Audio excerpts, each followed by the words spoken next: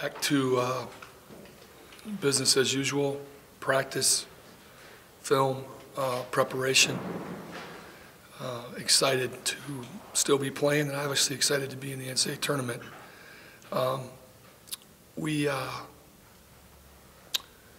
We're trying to manage our guys, their minds and bodies right now after 3 games in 3 days, and really not much time off with the travel yesterday. So had a good workout this morning. We'll come back tonight and meet, and then we'll leave tomorrow. We don't have a time yet of when we're leaving, right? Guesstimate 1, 2 o'clock, right, John? Something like that. We're going down tomorrow. So trying to move on from the 2 championships we won and focus on the next step. Any questions, I'll take them. I've never been a "I told you so" type person. My mom didn't raise me that way. I've never been, we just felt that we had to build this thing the right way. And the right way was, first of all, on accountability and ownership of our players, building a championship culture.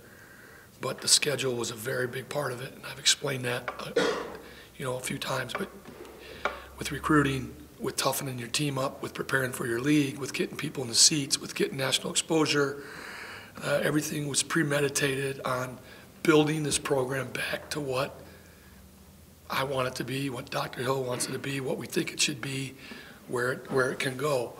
And that's where it's all started from. And I think "I told you so's" are empty. So we'll move on from that. I think that's a big part of it, handling the emotion. What I told my team is we've won championships, and we've been in huge games all year. And you guys know I put a lot of pressure on my team in every game, and trying to reach our potential and play to the best of our ability and play for each other. So, at Oklahoma was pressure. At Utah State is a tough game, guys. We didn't have Dircha, and it's a tough game. So I go back to the schedule thing. We've been in, UNLV here was a tough game. They had to win.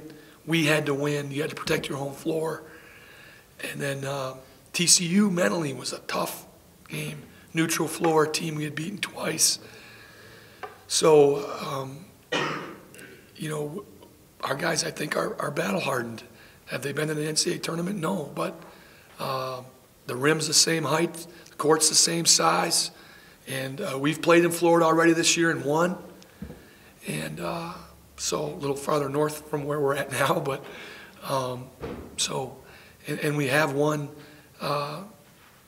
basically 3 championships this year. We won the Wilkes tournament, we won the league, and we won the conference tournament. So I think we've put ourselves in those positions a few times. Their speed and quickness, their basketball talent, and their ability to score points in bunches really stuck out to me. And they pose some problems. So I think we're happy to be a 5th seed. I think they're happy to be in the tournament. And I think now you throw the seeds out the window and you got to play the game. You got to play the game. And it's amazing. You look at the bracket, who's playing who. Maybe besides 116 or 215, you say, holy smokes, that's a good game, right? Dayton, West Virginia, that's a good game. And then you look at the NIT bracket and you look at the games in that.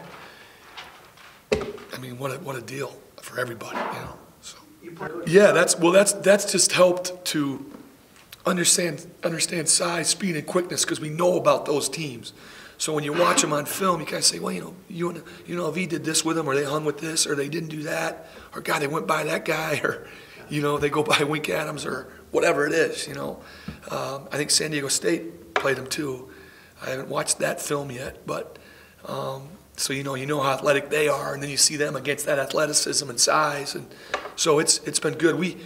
We had plenty of film on them. We tape almost every game played, and we had plenty of film on them. So, and I'm sure they have film on us, you know. So I think it's a concern for both teams.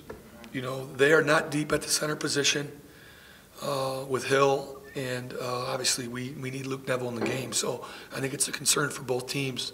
Foul trouble, fouls. Figuring out how the game will be refereed in the first 5 minutes, I think, is very important.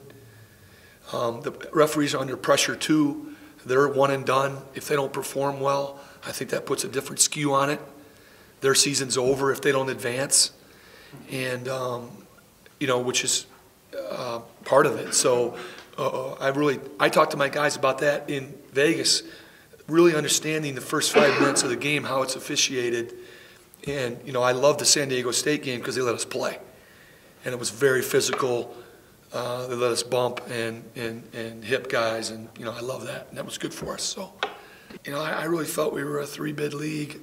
I said that in the last week, and again, I think we would have been a 3-bid league if San Diego State would have beat us. They get the automatic bid. I think we were in with our resume before we even got to the tournament.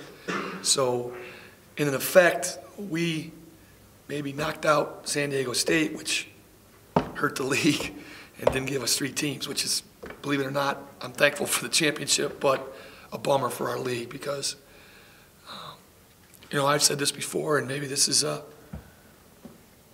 arrogant statement, but all those teams, all those people that don't think we have a great league and don't come play these teams, come play us next year in the non-conference, play at San Diego State, play at BYU, play at New Mexico, play at Vegas, play at our place, come play us, and then we'll see where it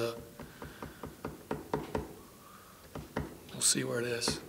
Well, what's fun about it for me is the separation. You know,